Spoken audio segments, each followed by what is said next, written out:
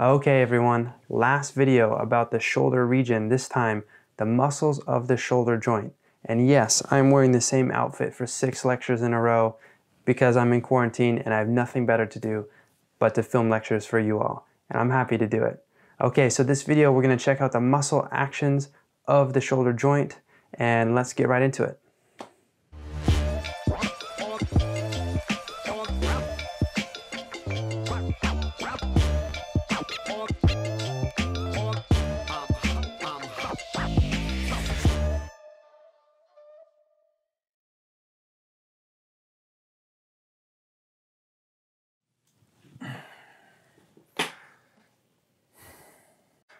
All right, so we're back with the third video for the shoulder joint section. And in order to understand what these muscles do, we also have to recall what the shoulder girdle muscles do, as well as the synergistic movement between the shoulder girdle and the shoulder joint.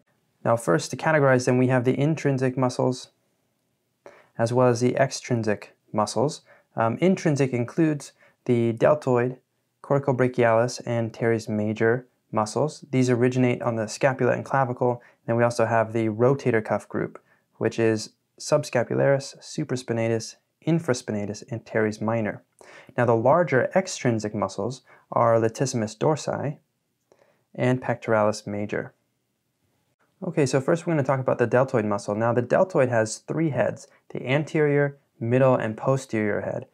And here we say fibers on this slide instead of head. But because of the arrangement of these fibers, it has differential effects on the shoulder joint. So the anterior fibers, right here in the front, anterior, we can, these fibers produce abduction, flexion, horizontal adduction, and internal rotation. So as I'm saying these actions, go ahead and try to do them yourself at home, wherever you are. So abduction, away from the body, flexion, so shoulder flexion, moving forward in the sagittal plane, horizontal adduction, and internal rotation. Now you might be wondering, well, how does it do abduction? If it's on the front and abduction is going this way, how does that line of pull work out? Well, it's because the posterior fibers also do abduction. And then everything else is just the opposite. So they both do abduction, but then instead of flexion, posterior fibers do extension. Instead of horizontal adduction, they do abduction. Hi, Jack. This is like literally in the middle of my video. Okay. I watched it. Great. I did Bible. Okay. Now please go, because now I have to edit this.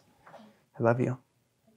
Okay. Instead of internal rotation, it does external rotation. Okay. So it has an opposite set of actions as the anterior fibers, except for abduction, because they contract together to do that along with the middle fibers.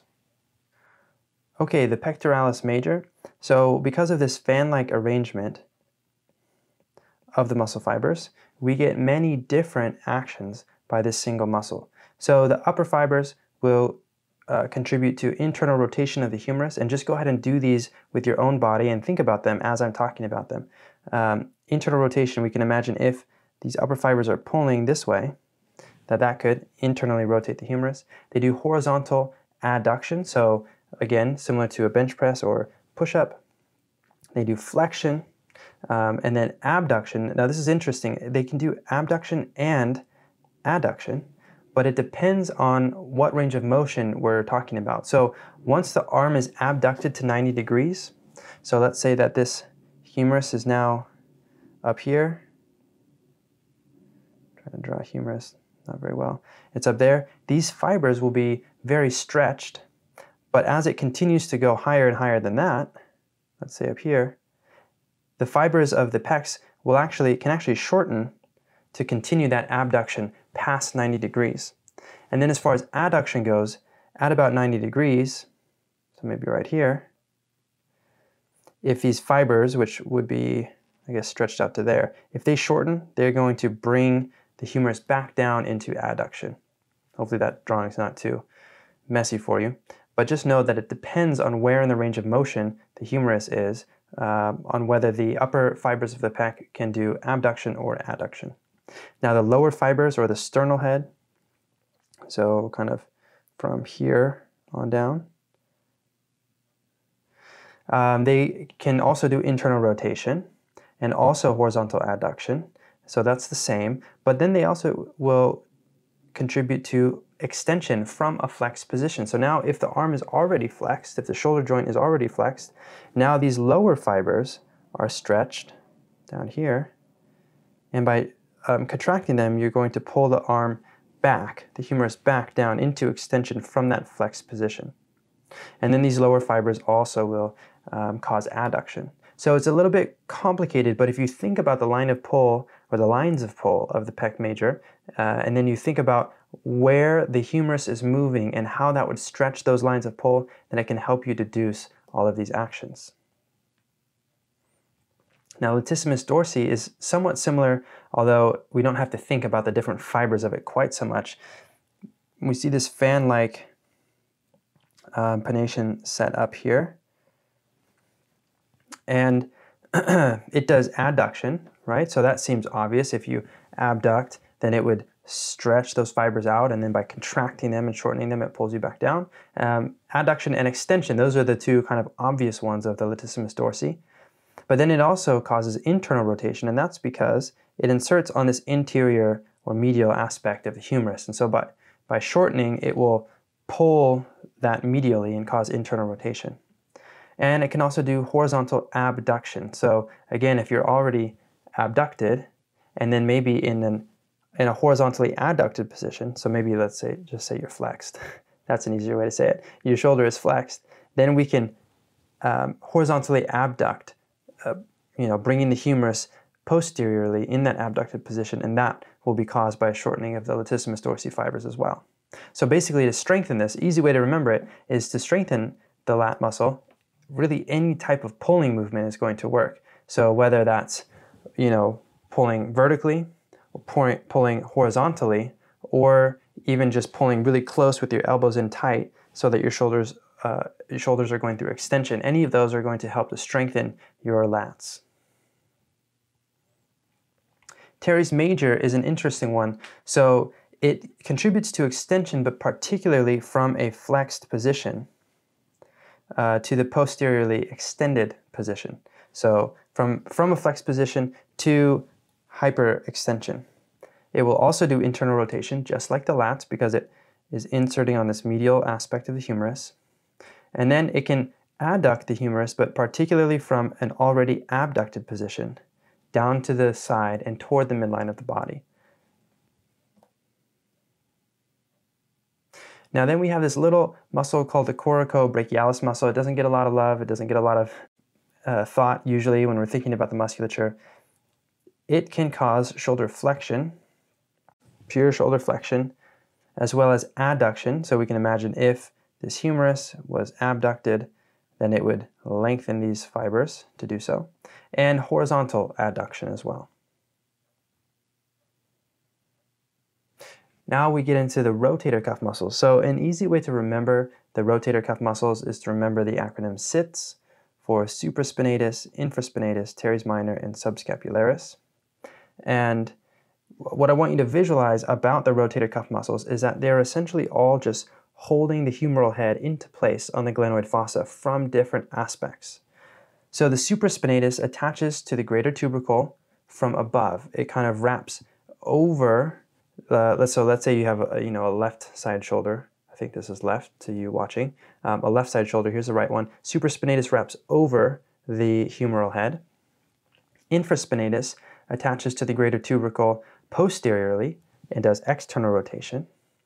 Teres minor attaches to the greater tubercle posteriorly as well and does external rotation. And subscapularis attaches to the tubercle anteriorly, so it does internal rotation. So you have one abductor, two external rotators, and one internal rotator. So these muscles are not very large, but they must possess some level of strength and muscular endurance in order to keep holding the humeral head into place especially during repetitive and high velocity, high force movements. So this is why conducting repetitive overhead activities, especially with poor technique or fatigue or inadequate warm-ups or inadequate conditioning levels, these can lead to failure of the rotator cuff muscle group, and it will just stop dynamically stabilizing the humeral head because of fatigue or any of these other factors we've mentioned. Doing this can cause chronic or even sometimes just acute catastrophic damage to the rotator cuffs. So it's super important to take care of your rotator cuffs through some sort of strengthening, prehab type routine, especially if you tend to not be a very active individual and not use your upper extremities in strength-based activities very often. It's a really good idea to make sure that you have proper technique with your movements and occasionally address the strength and endurance aspects of your shoulder joint. Okay, so here's the subscapularis muscle. And we see that it is an internal rotator. So now, right now, we're looking at somebody from the anterior view. So this is actually the front of them. There's a couple of eyes. Okay, so there's our guy. We're looking at him from the anterior aspect because you can see his sternum and his clavicles, etc. And if you look through his ribs, then this subscapularis is actually on that underside of his scapula. And then it's going to wrap in front of the humeral head, and when it contracts, it pulls it into internal rotation. And then you can see the other actions that it does as well: adduction, extension, and stabilization of the humeral head. Supraspinatus is exactly where its name says it will be, above or superior to the scapular spine. You can see it's running behind there and coming over the top of the humerus. And when it contracts, it contributes to abduction and it stabilizes the humerus. Infraspinatus, or inferior to the spine, it contributes to external rotation, pulling on this greater tubercle into external rotation. It also does horizontal abduction and extension and stabilization. And finally, the teres minor muscle below infraspinatus, again, the line of pull tells us that it will do external rotation, along with horizontal abduction and extension and stabilization. So there you have it, the muscles of the shoulder joint. Again, this is just an intro to these muscles. The best way to learn them is to go out, palpate them on yourselves, feel these movements yourself. You know, maybe get an elastic band, do some external and internal rotations and feel where you feel that burn. And you're going to be feeling it in your rotator cuff muscles.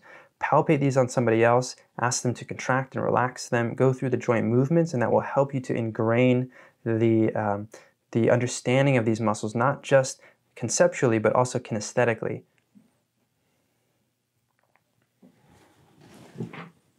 Hey guys and gals, that was muscle actions of the shoulder joint. Now the next joint that we will be covering is the elbow. So if you want to start learning about that, go ahead and head over to this video to check that out. If you have any comments or questions, go ahead and leave it down below in the comments for me, and I would love to get back to you.